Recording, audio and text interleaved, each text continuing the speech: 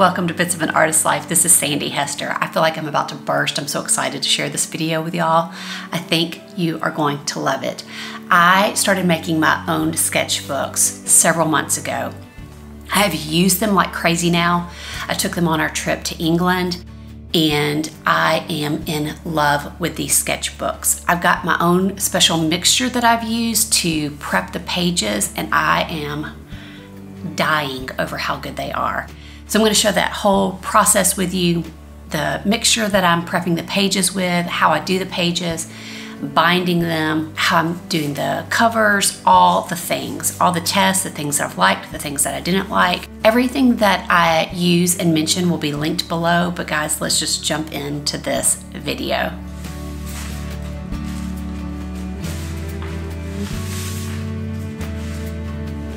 After a lot of testing different paper, this is the paper that I absolutely fell in love with. It works perfect with the mixture that I'm going to show you in a minute, and I'll have it linked down below in the description.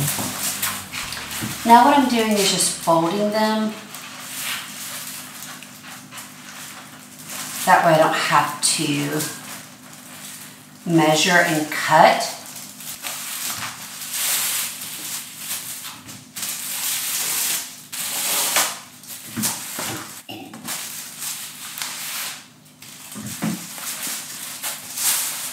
I'm going to try to make some room.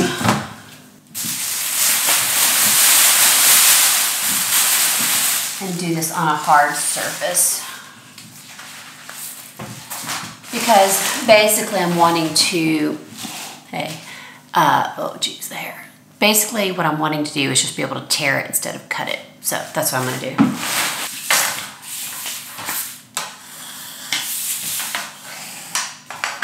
It's nice because this table used to be an art table, a kid's art table, and we got it for free. And it's our dining room table. So I'm wanting to just make sure it's a nice, good crease. So it will hopefully tear it easily. Let's see.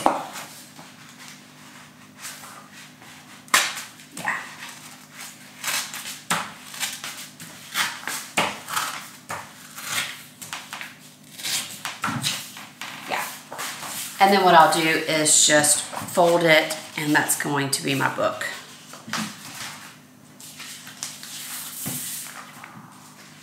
So I'm going to just do the rest of these and then put it together. I think I'm going to cut it down so it's a little bit different size than this one, because I've got this one. I think I'm going to cut it kind of like this, so it's just a little bit different size. That's what I'm going to do. To me, the paper feels like it's going to be really nice. At first, I was afraid it was going to be too thin, but by putting those thin coats on both sides, it's going to help with buckling and with the paper being just a tiny bit thicker. I think it's going to be perfect.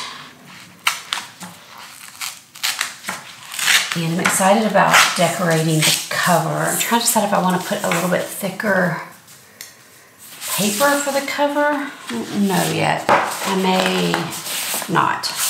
Because the whole purpose of these is to have a cheaper sketchbook, but also lighter, so it's not so heavy. And I think if I collage the front, that will make it okay. I was talking, so I can't remember how many times I folded this. And if it doesn't tear exactly right, I'm just going to be fine with it. I mean, it's kind of nice to start off not being precious, because then it just flows through the entire process of using it.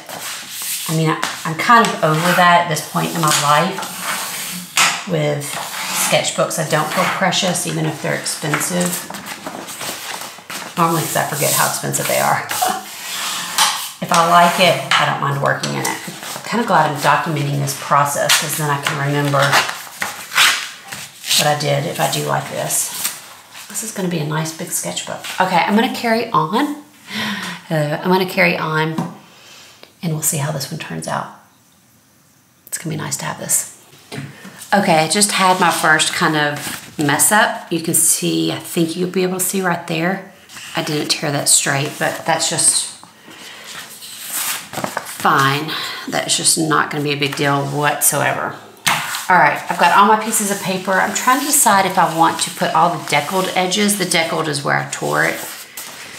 I think I don't want them to all be together. I think I'm going to maybe, I don't know yet.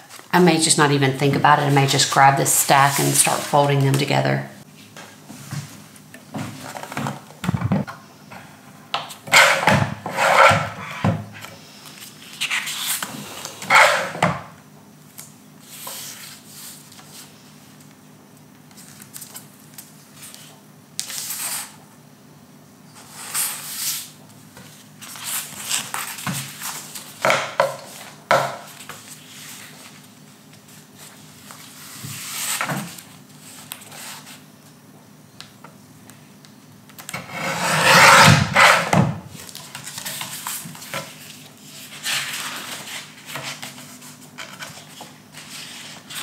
Okay, now I'm going to try to do 3 at a time. 2 at a time went really well.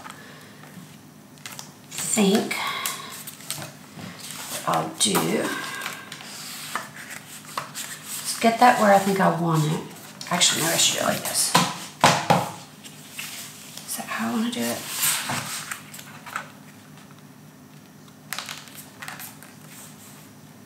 Oh, that's not right. Ooh. Okay.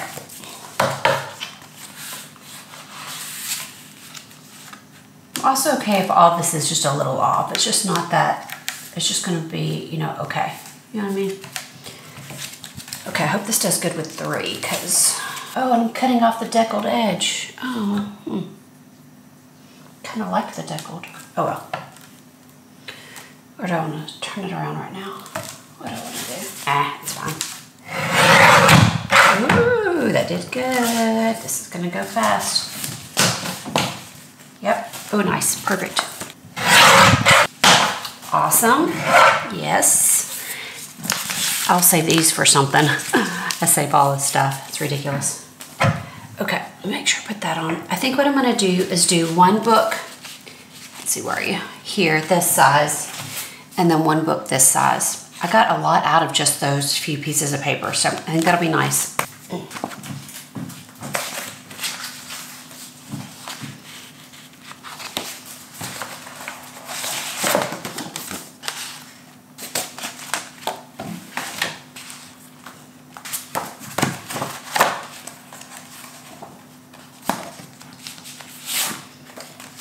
Trying to figure out what I want to do for my cover. I grabbed some things out of my kind of collage bin that I keep things that I don't want to throw away. And I also have these old file folders. That's not quite big enough, so that's not going to work. So I'm going to just figure that out. Okay, I have grabbed a piece of paper. I don't even know what this is. It's just something I found. It's a little bit thicker than this. And I think what I'm going to do is just use it for a cover because it's still kind of thin. But it will provide some protection. Where's my thing? And I can decorate it.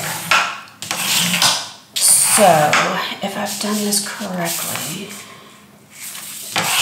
I'm going to just do the same thing like what I did with the others. Just fold it, add it to this, and then I'll decorate it.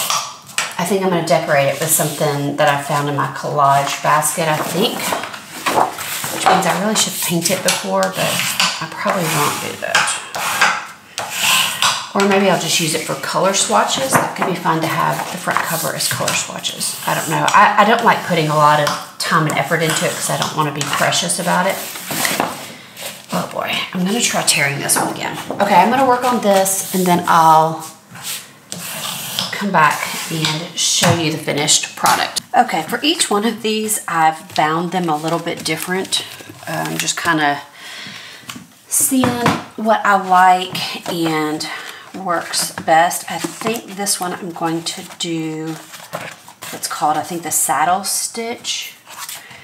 But really the first way I've been doing it where I'm just making like little, well, kind of like, this is an old one. It's funny, I filmed on there. Oh, there's my needle. But just simple is been working really well. I don't know, since it's working well, I don't really know why I am messing with that, but that's just what I do. I like to experiment.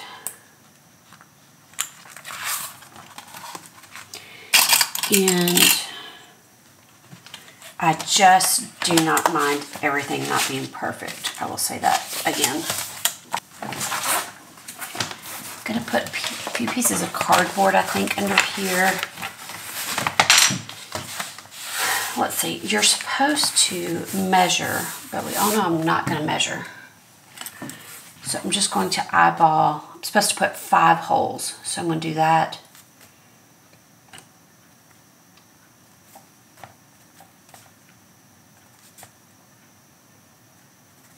One, 2, 3, 4, 5. It's definitely not even, but I don't care. And the main reason I'm trying different ways is because, actually, I think what I'm going to do,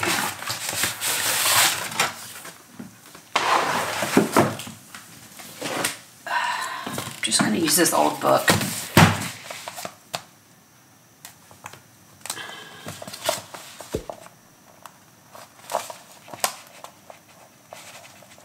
I feel like I was just saying something, but now I can't remember what I said.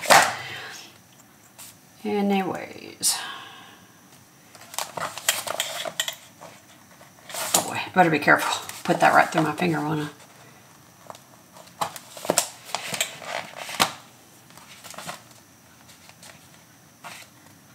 Yeah, I'm going to stick this through my finger. I just feel it. If you are wanting a perfect way to do this, you do not need to be following me. You need to look online, because I am not after a perfectly bound, beautiful sketchbook. I'm after something functional, something I can do quickly, and something that will just relatively hold together. See, this has been my problem. I've not been getting it right on the spine, which that's fine, but that has been bugging me a little bit. But what I'm finding is literally with every single one, I've not gotten exactly on the spine. And so that means I can just go back to my simple way if I wanted to. But I do like what I'm about to do. One of the reasons I like it is because I don't have to cut a bunch of threads. I can't remember how long I'm supposed to make this. I think like double. I really should go pull up the video that I saw. But I have a feeling I'm not going to do that. I have a feeling I'm going to just wing it, because that's what I do. And if I have, well, that was a lot. If I have problems, then I'll go look it up. That is definitely how I do things around here. One of the reasons I don't want this to be like perfect, I don't want to spend a ton of time on it, is because I'm going to throw this in my bag. I don't want to be precious about it. I don't want to be precious about the cover. I don't mind that the cover like looks nice. It is going to get dirty and it's going to get banged up. And I don't want to worry about it. I'm going to take these on the next trip I go on, because they will be lightweight and won't take up as much space or really weight is what I'm worried about more than anything. Okay, I'm trying to remember, did they go in this way first? I feel like they went in this way. I probably should go back and look, but I'm not going to. I feel like it went like this. You don't pull it all the way through.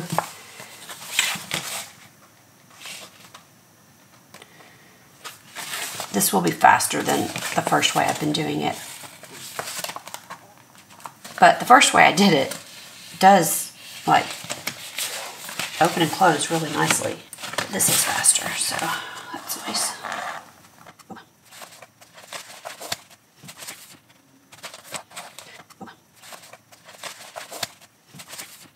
Oh, see, this is already not, let's see. Oh, yes, I remember the lady went like this, put this through, and then she did a knot. How did she do that? Oh, yeah, I think she just did it like you go under. Hopefully I can find the ones that I watched. There were 2 that I watched. Pretty sure she did this. I'll link those below.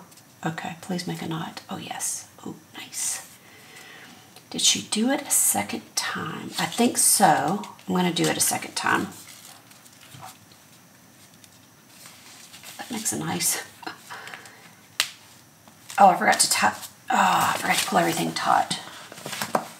Oh, that did it. Okay. And then she went back through here. Get that back through there. And I think she said pull the knot through. Ooh. Okay. Get that pull through. Yes. Ooh, this is looking fancy. Okay. And then she knotted this. Ooh, yeah, that's nice and clean. Okay, I like this. I didn't get that tight for some reason, but that's okay. She may have done it one more knot, but I think that's going to be fine. Let's not go crazy with the knots. Okay, let's see how this works. Okay, look how not tight. I should have pulled that tight, but that's okay. How do I feel like that lays? Okay, that lays nice and smooth. Yeah, ooh, I like that. Yeah, that's way easier. I'm definitely going to do that next time. I'm glad I filmed it because now I can watch my own video. I wish I had done that same method on all of them. But that looks nice and professional. Very happy. I think I really like the size of this sketchbook.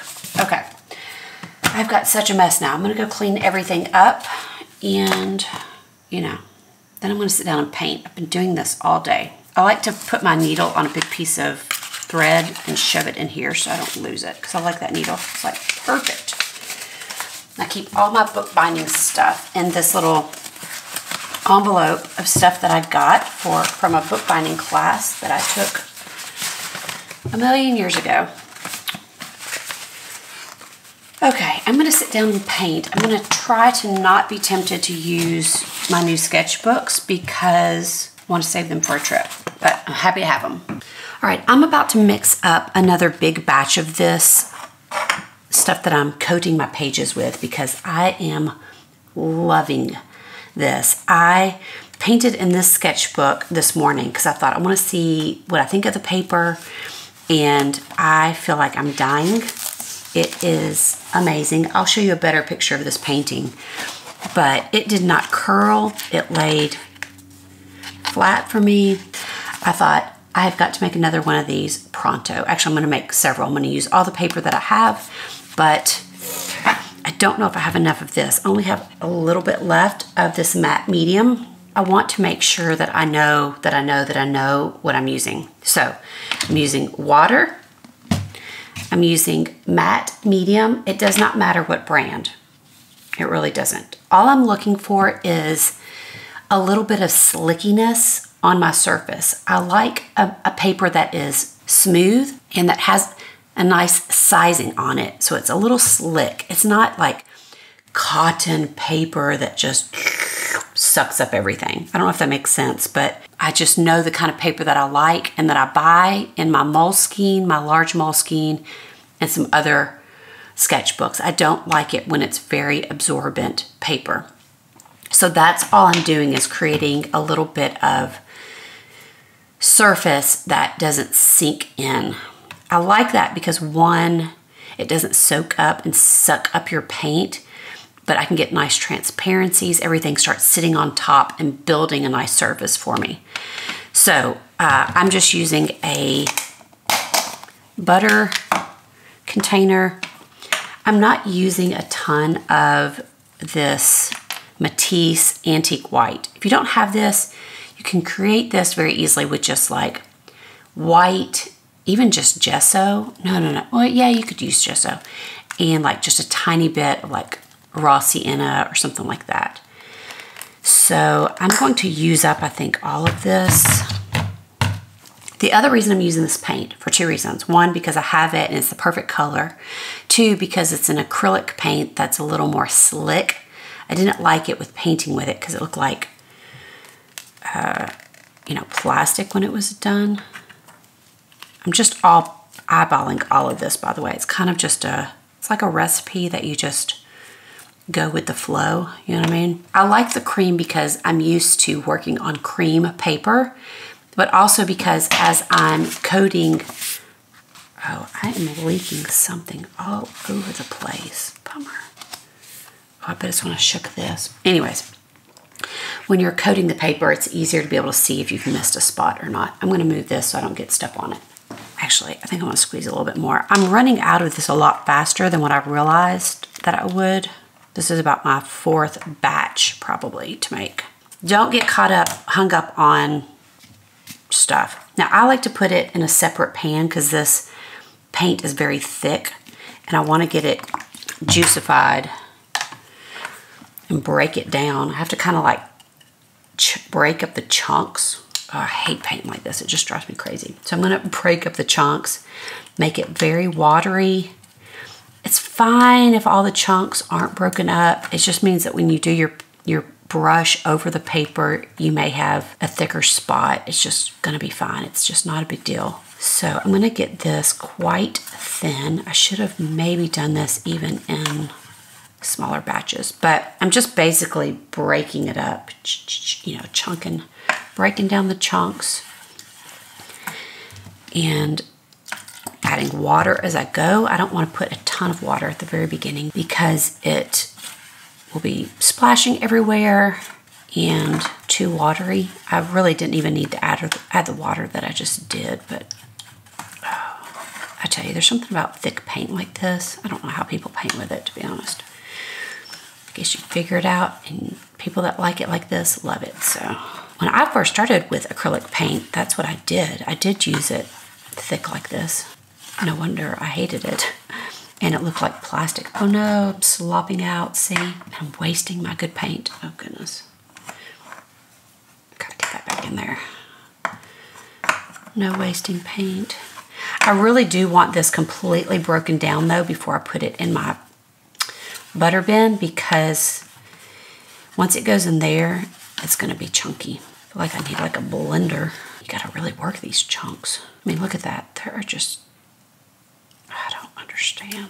So now I pretty much have a nice creamy consistency. I really could work this some more. Wow, I made a heaping mess. Okay, now I'm just gonna pour this in here. Could I have done this in here? Yes. If this was empty, I would have done this in here, but it wasn't fully empty, but it really shouldn't have mattered. I don't know why I did it in this. Okay, note to self, next time skip this step and just do it in the butter bin.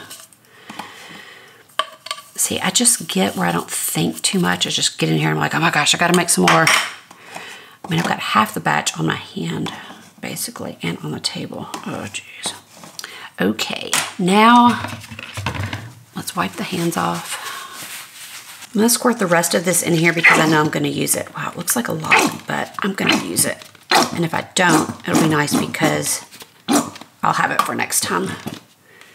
Let's just take the lid off. Okay, now I'm gonna add some water. Again, I can't tell you exactly how much. I just start mixing it up, and it's a mixture between milk and like half and half. If it's too watery, it won't have enough of all the stuff in it and won't stick properly. I mean, really on paper it'll be fine, but I want to mix this pretty well. I have noticed too, if I do my thing like that and it's coating it, I know that that would be fine. I really know it most when I'm using my paintbrush and spreading. It should just spread like that. Instead of like, oh, I can only make a little swatch, a little swatch, a little. If you're having to go da, da, da, instead of like, you know, like that. That's the best way to describe it. So there's my formula. It's been working great. The thickness of the paper is perfecto. Supersonic happy. Okay, I just did the other side, like I've done both sides of another batch. I've got them all drying there. It does not seem like many. 1, 2, 3, 4, 5, 6, 7, 8, 9. There's like 10 pieces, and this is gonna make me so many sketchbooks. I did want to mention that I only do one coat on both sides, and it's quite a thin coat because of how thin this is. It's very, very thin.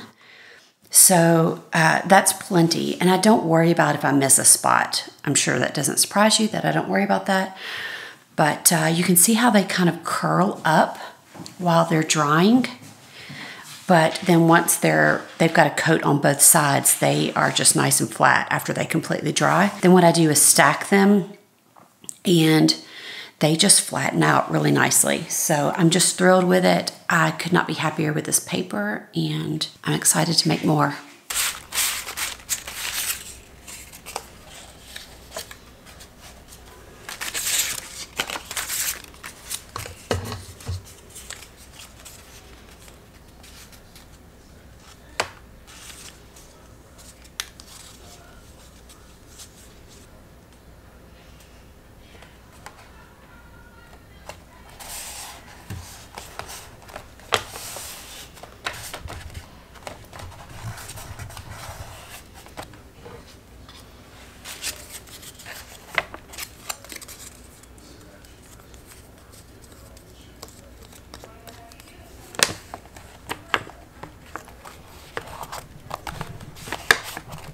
So I have made 7 sketchbooks total. There's one I have not covered yet. I still need to do that. I've not bound it or covered it. And I thought I would talk to you a little about the way that I covered these. I kind of played around with that. I played around with binding. I've definitely not noticed a difference with binding, except for this one right here. This little thing popped out, but it's fine. It still works great. Like, it's not been a problem at all. It's completely held up. It's just not been a problem. I don't know if that was due to the way I tied a knot, or if I was just rough with it, or if it like got caught on something. Yeah, I don't know. So 2 of these I just used like a little bit thicker paper, not crazy thick. I think it was just maybe some old watercolor paper I didn't love, and like collaged a piece of art on it, like different magazines or catalogs that I'll have. I'll stick them in like this bin with collage stuff, and I thought those were nice. These have gotten banged up quite a bit. I took them to England, and I don't know, they held up really great. I am completely in love with these sketchbooks. I'm not sure I'll ever buy real sketchbooks again. I still have a lot of sketchbooks to like finish, like ones that I've bought, but I am absolutely obsessed with this paper. So as you saw in one of the videos, I also collaged one of the covers. Again, this is just a little bit thicker paper. I think it's that watercolor paper that I don't love. And that was kind of fun to do. I just used up pieces of paper that I took a Peggy Kroll Roberts class, and we did like a collage thing. So I just used those, and that was fun. I was a little worried about, would you feel that? Like the bumps, but you don't. So that kind of added a nice way to use up like scraps and stuff from, you know, another session. This one I used cardboard, and I really like that. It does give some stability. I think I will use cardboard in the future. Again, in the way the weight of the pages and the way they lay, it just lays beautifully. It has a beautiful like wallpaper feel to it. As I flip and feel it, it just, I don't know, I can't really say enough. I'm very, very happy with it, and this is definitely going to be my new sketchbook.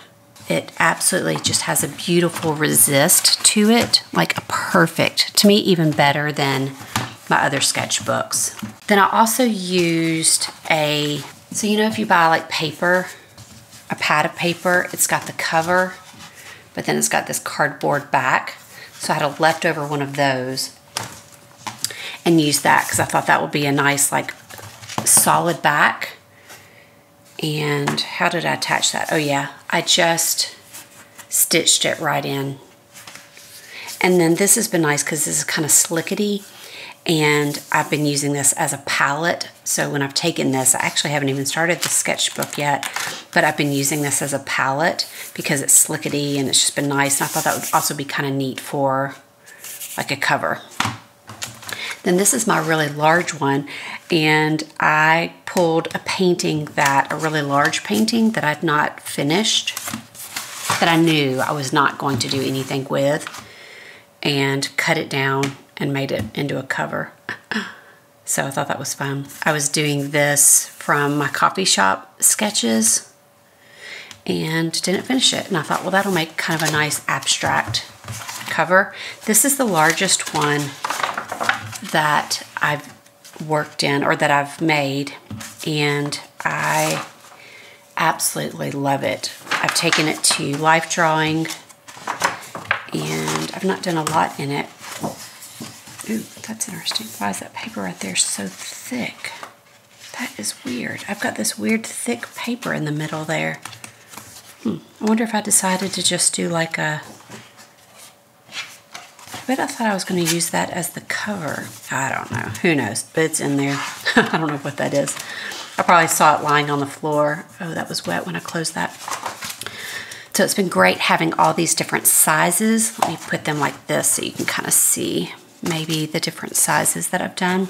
I'm definitely finding the size that I really like. Now some of these covers are just a little bit different size. Like I think these three are all the exact same size. I really, really, really love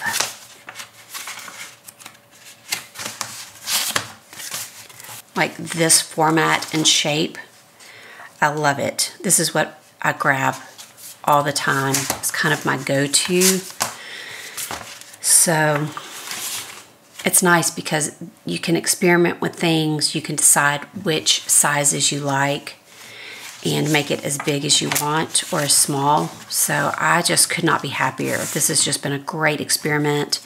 It's definitely a game changer, and it will be interesting to see over time how these hold up. I mean, look, I completely forgot to tighten the string, and there it is just hanging out.